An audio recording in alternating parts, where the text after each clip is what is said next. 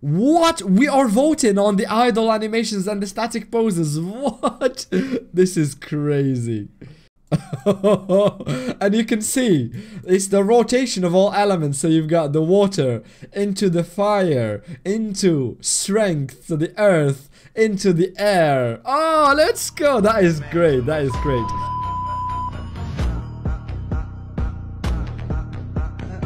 Right. What we're looking at is a dev blog from yesterday at the end of the day. It dropped. I skimmed through it. I understood vaguely what it was about. It is a response to a piece of feedback that we have given Ankama, which was that the idle animations all look the same. There was a lot of breathing that was a bit distracting. And every character looked exactly the same as every other character, which means the stance was the boxing one, which no character fit the bill as far as that stance. It doesn't make sense. We don't have a boxer class or anything like that. So we've given them that piece of feedback, and will you know it, they've actually acted on it before phase 3, which releases in 3 days.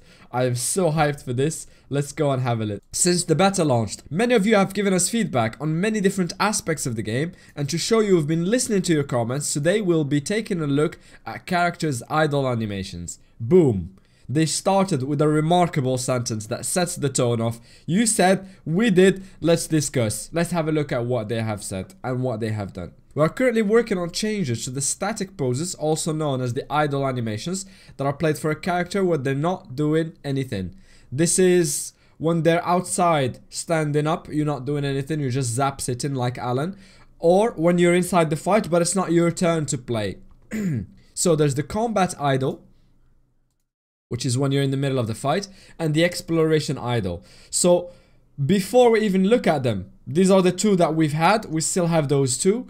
And before, what they looked like is like this for every class, combined with that heavy breathing, which meant everything was bobbing like this in a mildly annoying way because it was samey across all classes. And the exploration idle, when you were outside, they were just all stood like this, and they had this heavy breathing motion to it as well, which was not great because it is largely distracting. So what have they done about it? Static poses in combat. Our goal is to provide specific idle animation for each class. They did it. They did it. To reflect the unique identity of each of the 19 classes. Here are several proposals for each of them, and we'd like your opinion to help us choose the one we will integrate for the game's official release. The 2 other options may be animated later after the... Ooh! What? We are voting on the idle animations and the static poses. What? This is crazy. So my first and initial thought was, why can't we have all 3 of them? Or why can't we choose them? Or why can't we decide to randomize them? But they said that they are picking one. I think this is a sort of convenience. They've put a lot of time and effort working them, but they don't want to just work on this. So perhaps they will push one forward, animate it, and then maybe go back on the other ones and integrate them later or something like that. I do not know. And it's no surprise that they have started with the Kra, the absolute best class, the supreme chief class in the entire game. No, it's not true. It's just because alphabetically it's the... Right, let's have a look. Oh, so this is 1, 2, and 3. I like number 1 here. I like number 1. I really like number 1. Number 2 is goofy and silly. Number 3, why is he smiling and holding his hip? He's in a fight. Not in terms of practicality, just the ones that I like. Number 1, followed by number 3. And this can be deleted from the game and I'll be happy with that. I will not miss it. But my favorite one from the style and everything is 1. If they can make it slightly less distracting with the lights and stuff that are moving around, the effects and the light that catches your attention, it would be best. But I think it's one of those things where you get used to it, you stop seeing it, but I don't know. The Eke flip. Hold on. I'm seeing a pattern. This can go away immediately. This is my favorite. What is up with these poses of characters on the ground? This is a bit too much though. It's too distracting and it takes up... Just think about this in the context of having other characters and monsters around you. It's gonna make it entirely harder for you to see anything. And I like this one because it's a bit of a combat pose, but it's just too much. If you have 2 echo flips and there's mobs around you, then all you can see is the cards. I think number 1. I'm gonna go with number 1 here. Boom. Ooh, these are great, man. Wow. This is not animated, but it's a bit much. It takes entirely too much real estate when it's pushing it like this. This is an enhanced version of this, so this can go away. This is meh. This is great. This is a banger. Holy shit. This is a banger. And this is my favorite one so far. Okay. The Enerips, okay, I see what they're doing here. Absolute favorite, number 2. This is good. This is good. This is the first one. I don't feel like binning any of them. They're fine. They're all alright. Right. Let's have a look at the Enitrov. I feel as though they haven't put much effort into the Enitrov, if I'm being completely honest. They've not put much effort, but in not putting much effort, they have found a good formula. One that is not distracting, that is really cool, that tells you what the class is, but does not overpower the gameplay. It is not great as far as the fancy stuff they've done with other classes, but it gets the job done, and my favorite is this one. This is number 2, and this is number 3, and none of them are a straight up bin. Oh, yes, yes, yes, yes, yes, I like this. Yes, yes, yes, this is so cool. This is so cool. Oh, this is great. This is so cool. This is so cool. Number 1.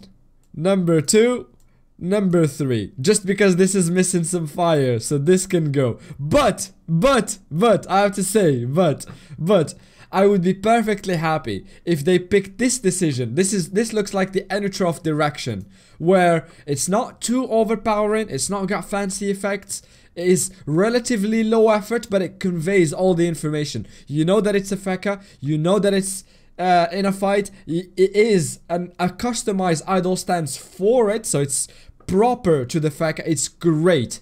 I would say if they just put this kind of effort into all of them, I would be perfectly happy. But I'm not gonna lie, a little part of me right now loves those little side effects, the burning fire, the oh, let's go. Number 3 is just so good. It's so good. And you can see it's the rotation of all elements. So you've got the water into the fire, into strength, to the earth, into the air. Oh, let's go. That is great. That is great. I'm just worried, deeply worried about people whose computers will not be able to handle this. I feel as though, all right, I found it. And hear me out. Hear me out. We don't have the ability to reduce graphics, and everyone in the stream today, the new ones will not have heard it, but anybody who has tuned to one of my rants will know that I'm a big proponent of giving people options, just like they've done today. They've decided to remove spell animations, tactical mode. I feel like that's an imposition on the style of play and the individual choices, and I'm all for maximizing choices and giving people the ability to choose which ones they want and when they want them. And I feel like this is the perfect example for it. I would love 3, the way I've put it in the past is 3 levels of animation that you can switch from. So there's no 0. Maybe number 1 is very reduced animation and as close as what we've had in 2.0. Heavily reduced animation, medium level of animations, and high graphics, where you can see the fires, the movement, the environment is moving, everything is so much alive, and you get the full effect of Unity. And this would be the perfect use case for it. Minimum graphics, level 1, you get this. No fire, no nothing, easy on your computer, on whatever. Level 2, you get a bit more fire and animation. Level 3, you get the full cards moving around and character doing backflips and whatever. I think Fecha is now the new number 1. Heliotrop, the second. Well, anyway, I like it. Oh. Okay, okay. Scratch that. The Anutrof is not the lowest effort anymore. This is the lowest effort anymore. This is the new lowest effort. There is absolutely nothing going on. But if I had to choose, I would say number 1 or number 2. I don't think any of them. I'll tell you what. There is not a single good one here.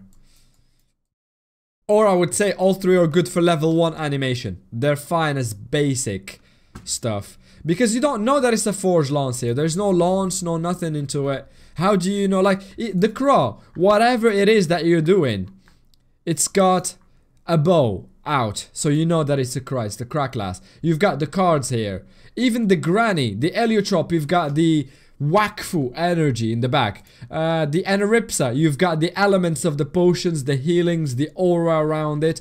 The Anutrof, low effort, but you still have the spade and whatever, all the items that indicate it's an Anutrof. This one, nothing. 0. Nothing. No effort. This is the lowest effort I've seen so far. And just the stances themselves, I think 1 is good, but if they enhanced it with a lance or something, I don't know. I feel like all of them are a toss. Complete toss, all of them. Ooh, oh, we get 4 here.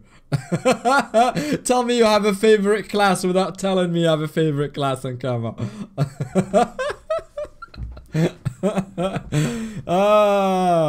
First thing, heavily flashing lights. This is not good.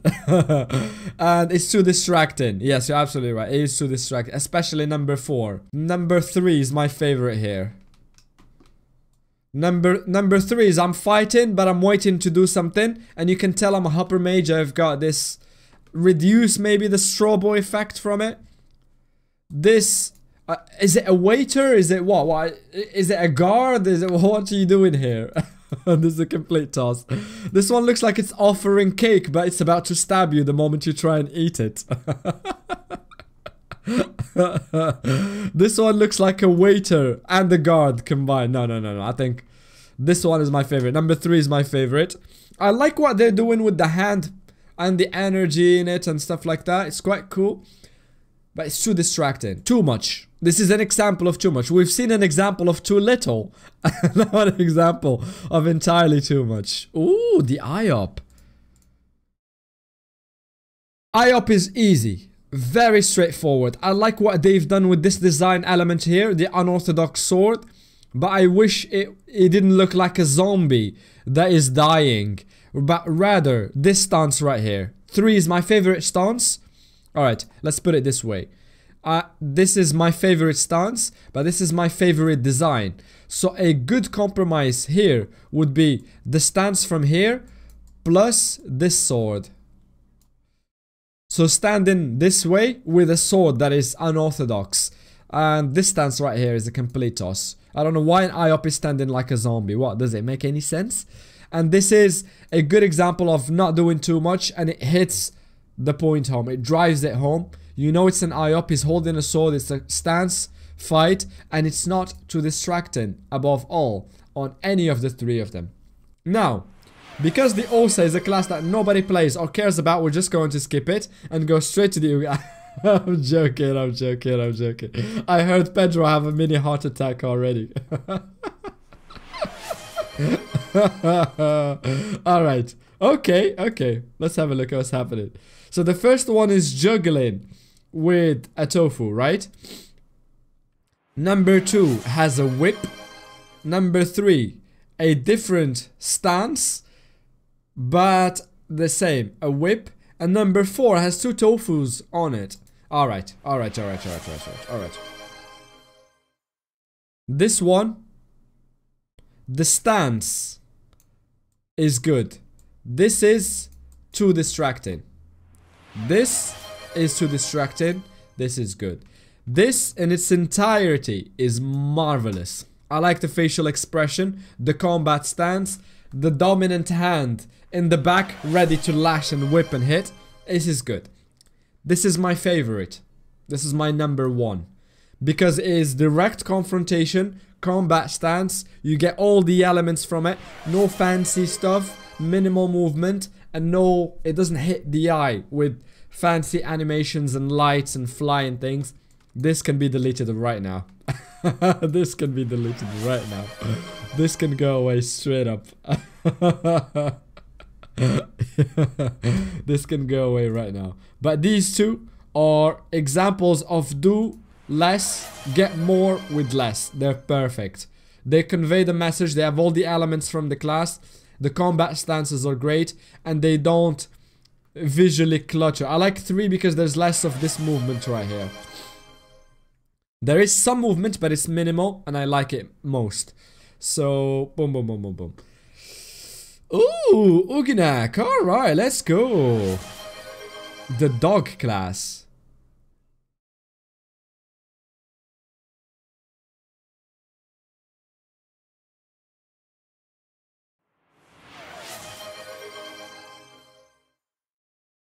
What? What?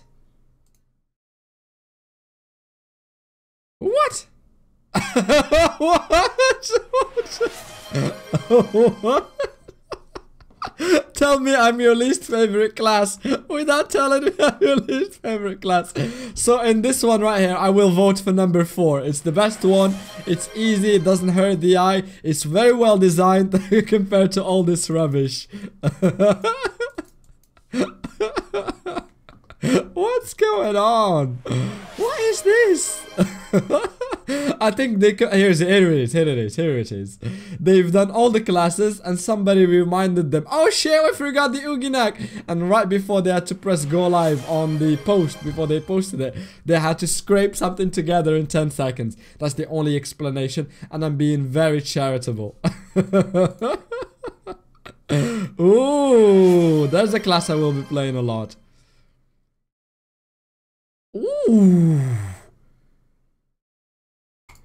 Oh, I really like this. Look at this, look at this. Look at this. The come and fight me stance with the hand. That was really cool. Come and fight me. That was adorable. That was really cool. That was casting a spell, I imagine. Getting drunk and getting sober. I like this. I really like this. It's got all the elements necessary. It tells you it's a panda, so you know the class just visually from looking at the animation. It's appropriate. It's a fight stance, and it's nothing fancy. I like this, but I don't know that a panda's fight stance should look like this. At best, it should be like a Shaolin monk or something unorthodox rather than boxing fight. This is good without all the fancy stuff. I would be happy with either of two, but I have a clear preference for this one. This one can go away. That is an example. That this is just like the Anutrof and the other classes. They've done very little with, but that works very well. Like the Feka number 2. Oh, great. Glorious. Great. I don't know how I feel about this. First of all, first thing I notice is this looks like a megaphone. Like the rogue is about to make an announcement from this angle. You can hardly tell that it's a weapon. Here, you can tell it's a weapon. Here, it looks like it's about to tell you... if you see it, say it, sorted. Like an announcement at the train station. I like the bomb element. Without any sparkles, fuses, and animated stuff. Really good. I would say 3 wins just because this one is rubbish and this one is a bit too much with the weapons looking outside. No bombs, no nothing. Yes, these are the 2 elements. This has the potential to be the best one because it combines the 2 elements that make the rogue. The guns that it uses to shoot things and the bombs. So, I like it. The feet got bigger. Decoy back again with the feet back.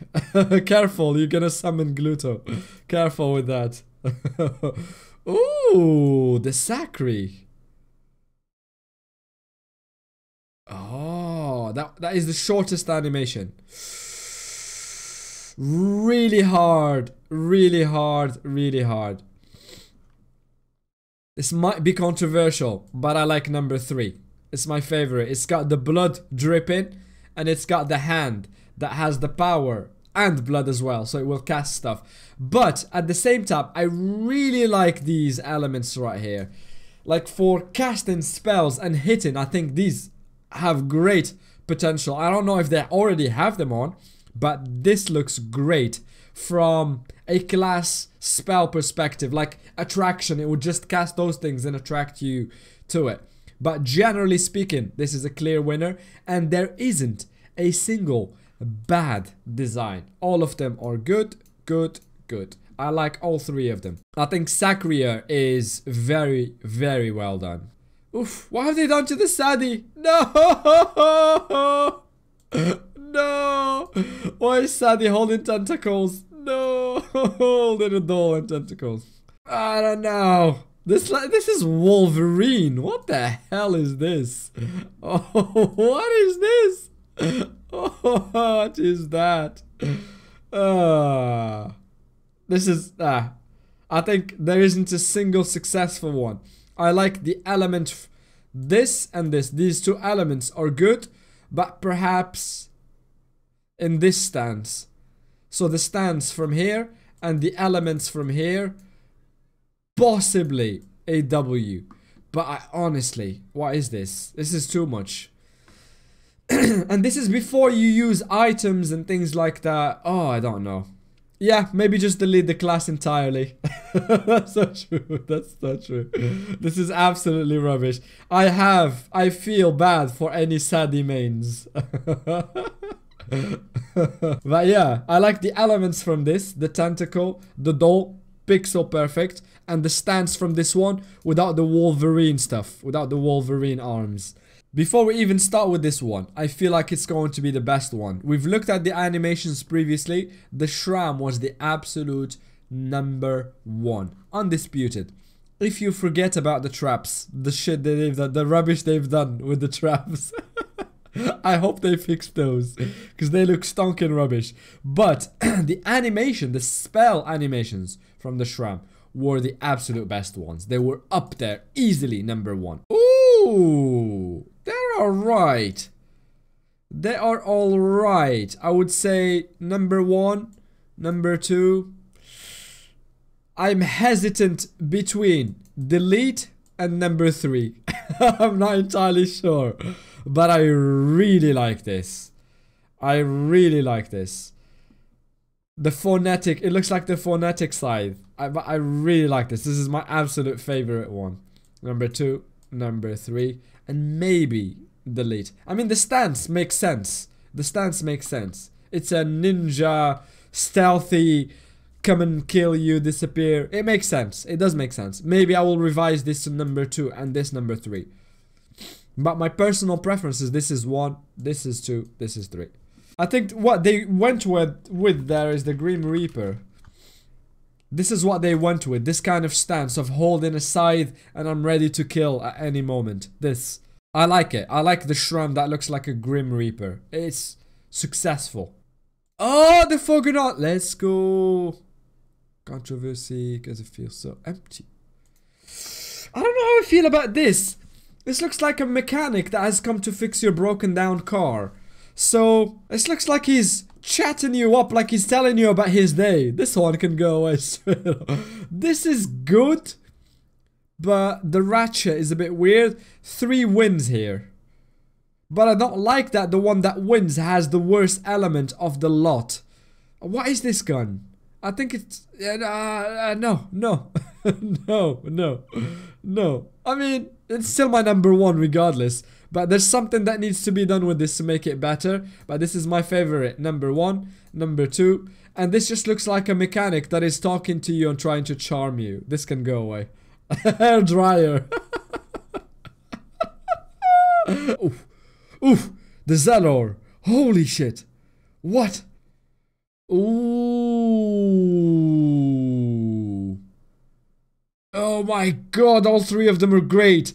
I'm gonna say this is a bit much because of the size of it. And it spins. But it's so cool. It's so cool. All 3 of them are great. I would go with... if this was not too overpowering with lights and movements and things like that, it would be my absolute #1. But this is my #1. This is my #2. And this is my #3. And this is an example of all 3 of them being potentially #1. And they're all great. I think Zalor... Overall, all 3 designs, is the number one. It's the only class. They've done a fucking amazing job, way beyond expectations on all three designs. So this one is going to be, for me so far, the hardest one to pick from. And I don't care which way people vote, it's going to be a banger regardless. This is one where they don't need to go back to the drawing board and try and find a solution or anything like this. This is so good, man. This is great. Holy shit. The other thing, yeah, so if they can just, do you see this design right here, this clock on the ground? If they add this here, it would enhance it massively. Or on all of them, you're stood on maybe not this design right here, but the clock that moves, so that the movement of the arms of the clocks, the ticking of them, is subtle.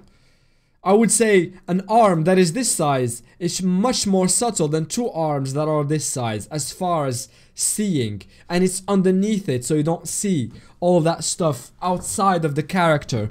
Like what I mean by that is this circle, if there's a mob stood here and a mob here and a mob here, these two will be affected. It's gonna be really hard for visibility, given that this is the idle stance.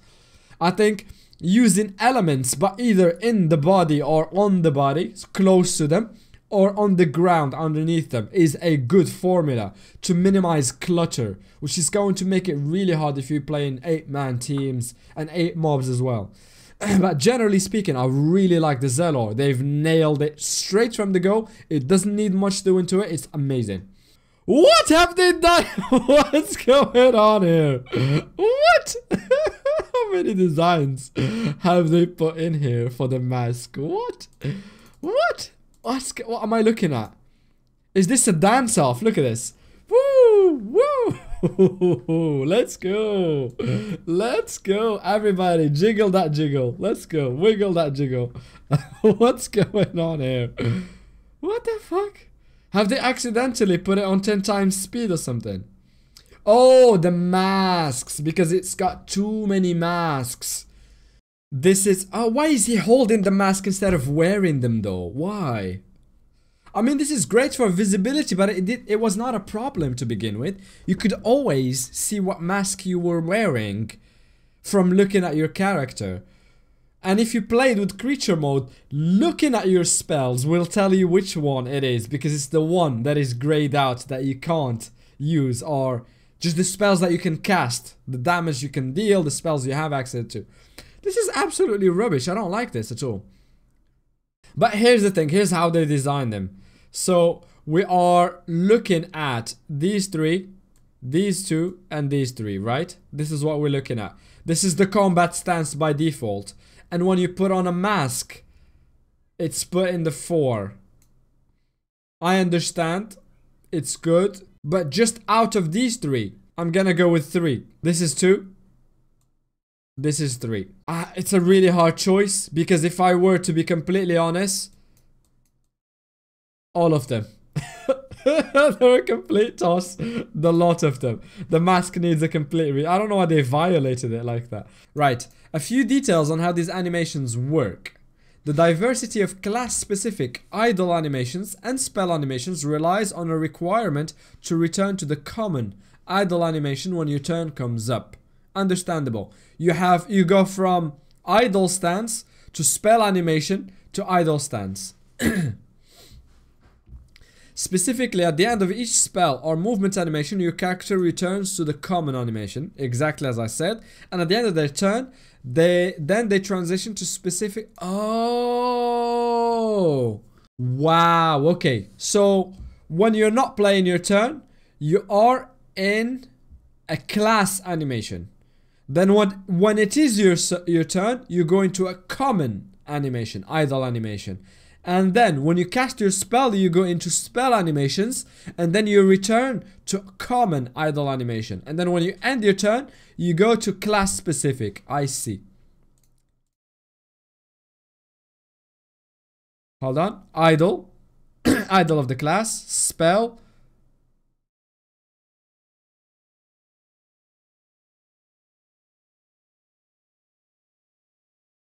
Okay.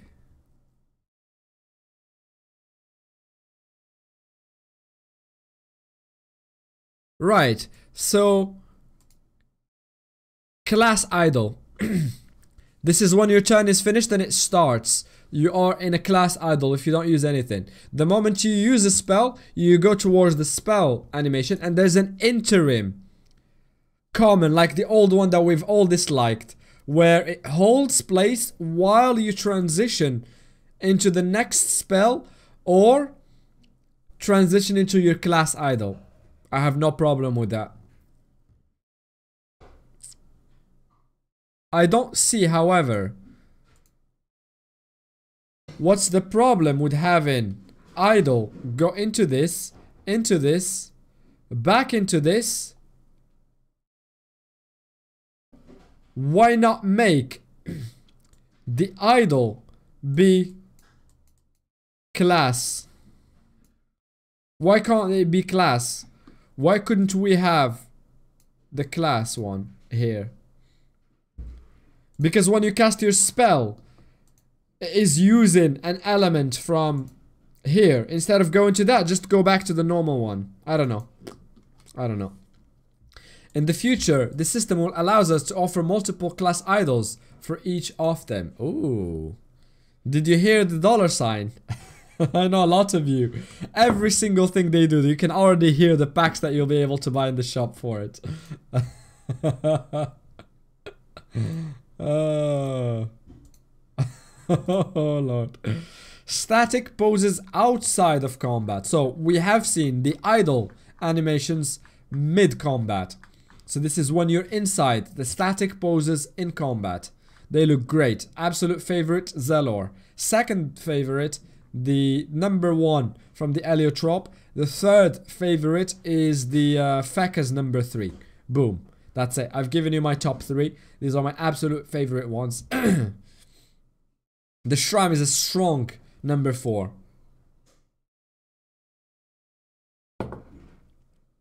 The Hopper is too much, as we've said. There's too much going on. The light from 2 sources, and it's stroboscopic. It can give people epilepsy attacks with how much color changes and how bright it is. The Sacri number 3 is a strong 5. Yep, strong number 5. But we've seen that there are 2 things they've done here. There's the very low effort that works, and there's the fancy stuff that doesn't work, and then there's the fancy stuff that really works well. Static poses outside of combat. Later on. Static poses outside of combat. Later on, we hope to offer different idle animation outside of combat. For now, they are designed to be common to all classes, so that we can either give you the choice of which to use or play them at random. This is fantastic. This is you running and then you stop, and then they go into one of these 4. Brilliant. Keep all 4 of them, and if you stand, make it on a timer. Every minute it goes from one to the other, like they have in Wakfu and Waven. I think I've seen something like that. Idle animation of on a timer at random of a certain pool that already exists. Keep all 4. Fabulous. I love this. I love this. Number 4 is really cool, but it doesn't make sense for all classes, but I'm still happy with it. Not every class initially will have. Later on, we hope to offer different idle animations. But for now, these are designed to be common to all classes, and I love this direction.